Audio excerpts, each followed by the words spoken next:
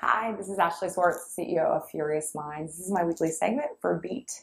So I want to talk about some news from last week. Today is the 30th of June. It's July already. And last week on the 25th, there were some interesting announcements made out of a few events. The first one was the death of Aereo, which is pretty substantial, right? Because a lot of folks thought that Aereo was going to be the death of television as we know it, right? It was the citizens crying out and rallying, and the solution of sort of having circumvented and disintermediated the cable operators by finding a loophole with the free over-the-air rights, right? So last Wednesday, the 25th, basically the Supreme Court said, sorry, so bye-bye Aereo. And the reason they gave is that Aereo was acting like a cable operator, bundling sort of, content owners' properties, but not actually paying them license rights. They didn't see them as a technology play, which was their defense and why they had sort of gotten through the previous Court of Appeals thus far to the Supreme Court. I've said this before, but I'm kind of having a deja vu, right? It feels a little bit like Napster in 1999, where they were shut down by the record industry, actually, not the music industry, because the music industry is alive and thriving. It's just reinvented itself. But what's interesting is the record industry is now dead, still having won that battle.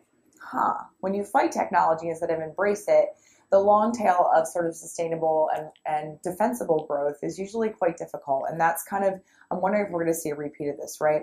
But what is interesting is that this may open up some sort of further opportunities for new and innovative companies coming in trying to disrupt the legacy television infrastructure.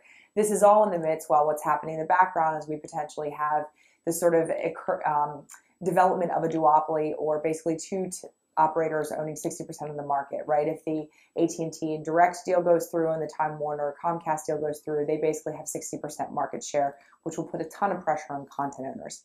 But this may open up some retrans rights, right? There's some other things sort of expected to come out of this that's fine if you're saying we can't leverage the over-the-air rights to actually distribute and aggregate content, then we should be able to license it directly on a one-on-one basis.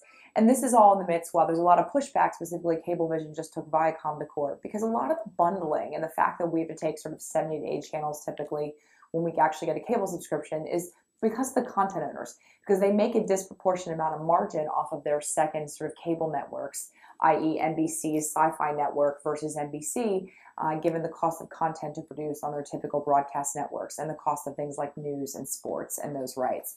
The other thing is interesting is while all this is going on, we have companies like Verizon deploying, on-Q's technology, which is a pure play over-the-top solution.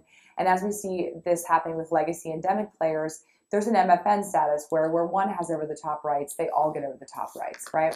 So I want to talk about something else. That's the death of TV. What's going to save TV?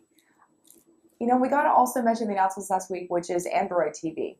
Google TV sort of died on the vine. It didn't work. Google's the enemy of the television industry, but now we have Android TV, right? And it's really just basically sort of a Google OS or an Android OS deployed to multiple devices. At the same time was announced Android Auto, Android Smartphone, Android Television, etc., right? But what we have is sort of now Google is saying they're going to retain the UI and sort of create this ubiquitous experience across every device on which the OS is deployed and not allow OEMs to reskin it, which is one of the reasons that I think Google TV failed, is every OEM's interpretation of Google TV sort of was a colossal user experience. But let's just talk for a second about Google Android's penetration globally. According to IDC in Q1 2014, Android is 81.1% of the smartphone market, right? I know we're talking about TVs, but this is important. And iOS is only 15.2%. The Android TV is sort of a cloud-like experience where the smartphone is connected to any other device with the Android OS over the cloud, right? You can easily tether and sling information. It sort of mimics a Chromecast experience, but you don't need that peripheral device if the TV's OS is Android. Let's just look at what I think is going to save television. I'm putting some sort of thoughts out there. Maybe it's gaming that's going to save TV, because the reality is that 46% of teens, this lost Gen Z and the millennial generation, which we think is never going to get a cable subscription, are playing games on mobile devices. And with Android OS on a television, pretty much easily any developer can simply use the same uniform SDK and deploy that game on a bigger screen and simply optimize it for a high definition experience at 10 feet, right? I mean, this is incredible. 29% of people that game were over 50 globally, and 49% are women. Like, these difficult to reach audiences now may actually be drawn back to the big screen in the living room because of Android OS and because gaming and an app environment is enabling that ubiquity. In the US, 49 million people alone play games on their phone, right? And I'm using that sort of as an interesting point of reference because Android, to me, is the anchor that will sort of sling or dovetail onto what happens in this new world of television experience.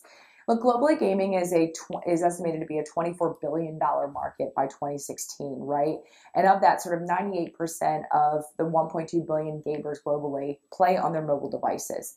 And so what I'm wondering, and I sort of have to ponder, is that if we look at Aereo, is that going to create a new market where there's a throwback to hardware, where people are going to sort of their Walmarts or their Radio Shacks and buying the antennas for on the wall because they've all realized the free over-the-air loophole, even in high definition, and they don't need to buy a Boxee anymore or a Roku?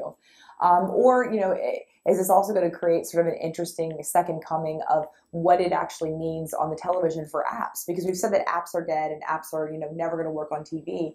But if ubiquitous iOS actually allows for the sort of uniform fluidity of content across multiple devices, apps may actually have a comeback, which is quite an interesting proposition to consider, and how that could act as an accelerant for the content commerce that occurs as part of television as a sort of larger extended ecosystem, right?